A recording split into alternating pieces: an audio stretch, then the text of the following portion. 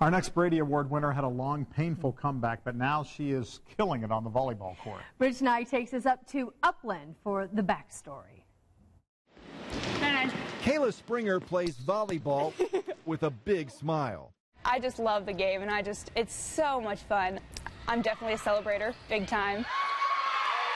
Kayla's joy from the game comes after plenty of pain.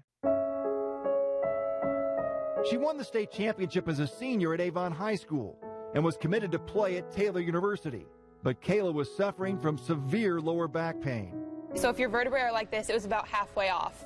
Kayla underwent a 5-hour spinal fusion surgery during spring break.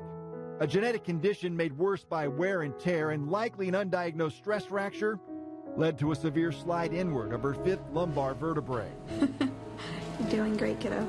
Her recovery was as slow as her first steps with a walker in the hospital. Kayla used that walker for a month and wore a back brace much longer. She went off to Taylor but could only watch her teammates as a freshman. I looked up and saw Jeremiah 29:11, and I think it was just kind of revolutionary for me that day, just to know that there was a plan, and that even if I couldn't see it, and whether that included volleyball or didn't include volleyball, just to know that there was a plan and it was good, and that there was someone in control other than me who felt so out of control. Look at this. All that is in you. Even with the hardware removed from her spine, Kayla needed about 2 years to fully recover and play well. She definitely has pushed through a lot of pain and a lot of heartache because she loves the sport so much, so it's so hard for her not to play for so long, but it's been cool to watch her journey, and she's taught me a lot about injuries and recovering and keeping your heart in it while in that process.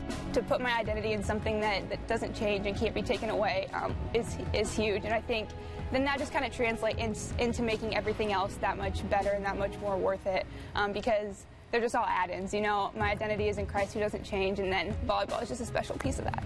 She's about to graduate with a degree in sports management, but Kayla's comeback will continue in the fall. She'll use her final season of eligibility at Taylor to pursue her master's degree. Kayla's our leader.